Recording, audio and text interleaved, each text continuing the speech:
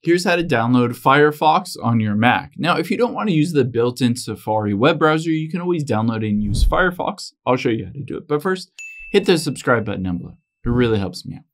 Thanks, guys. Now, let's open up Safari or Chrome, whatever browser you currently have on your device. And on Google, we're just going to type in Firefox for Mac. This will take you directly to the website to download it. So you can see here Mozilla, that is the brand or company that creates Firefox. So you can see I click on it and it says download Mozilla Firefox for Mac. I can just hit download now.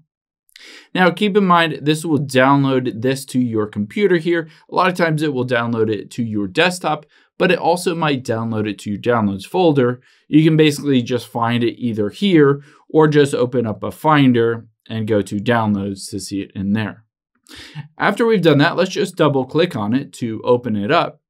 And now all we need to do to install it is to drag Firefox over to the applications folder. By doing so, it will start to install Firefox on our computer. Now, after that's done, we can open up Firefox just by going to the search menu at the top right and typing in Firefox and hit enter to open it up. Now, keep in mind, once you do enter it up, it might ask you certain things like, do you want to open it, certain privacy measures, stuff like that.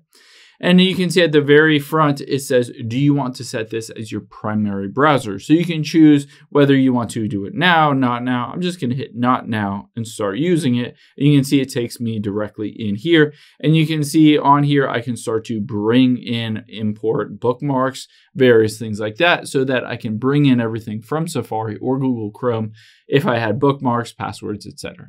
Hope this helps. If it did, hit the like button down below and leave a comment if you still have any questions. Thanks, guys.